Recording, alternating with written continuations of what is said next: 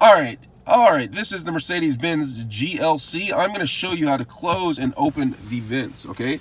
So, this is the vent right here. All you have to do to close it is turn it all the way counterclockwise until it stops and the vent is closed. No air will blow through it.